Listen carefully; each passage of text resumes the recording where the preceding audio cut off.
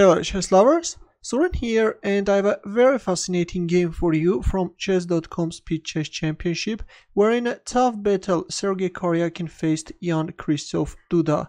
This game was played with 3 minutes plus 1 second increment time control, and Duda started the game with d4. Knight f6 by Karjakin, c4, e6, knight f3, d5, Knight c3, c6, Karjakin goes for semi-Slav defense e3, knight d7, and queen c2. Duda is choosing anti-Maran variation, which is the main alternative to bishop d3. White is actually making a waiting move, and now d takes c4 can be met with bishop takes c4. White will develop his bishop with a tempo without losing a precious time, but bishop d6 was played by Karjakin, bishop e2. Here there is a very sharp line which starts with g4, Shirov-Shabalov gambit, which leads to very complex positions, but after bishop d6, Duda chose a calmer line. He played bishop e2.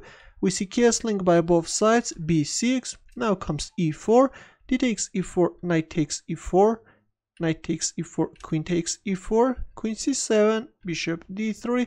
White is already creating a mating threat, g6. Now comes queen h4. The queen will start putting pressure on black's king side from the h file. Bishop b7, bishop d2. Of course, knight g5 won't give white anything because it can be met with knight f6. That's why after bishop b7, bishop d2 was played, Duda is going to bring his bishop on the long diagonal. Now comes c5, knight g5, knight f6, d takes c5 and b takes c5, after which white is actually managing to gain advantage. It was better either to play bishop e5 or capture on c5 with a bishop. If bishop c3 then e5.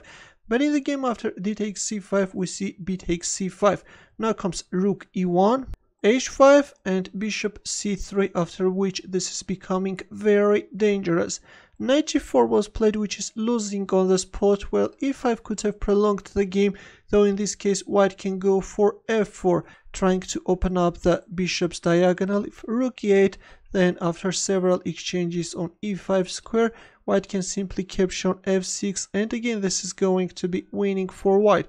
In the game after bishop c3 we see knight g4, and in this position Duda made a move and Karjakin resigned. Can you find his next move? Ready? He simply captured on h5. Look at this majestic queen sacrifice. Right now there is a mating threat, and if a move like g takes h5, then simply bishop h7 checkmate. Or after queen h5, if a move like f6, blocking the dark squared bishop's diagonal, then this time white can simply grab the knight on g4. If bishop takes h2, then king h1, and if black captures on g5, then rook e6, and actually black has no chance to survive. That's why after this devastating queen sacrifice, Karjakin resigned. Actually, this queen sacrifice reminds me of a very famous game which was played by Vera Menchik against Sonja Graf Stevenson. In that game, after h5, Menchik played rook d1, and after knight g4, she played rook d7, after which actually black resigned. Because the thing is that after luring away black queen from this h2 b8 diagonal, white can go for this queen takes h5 move, after which the game is over.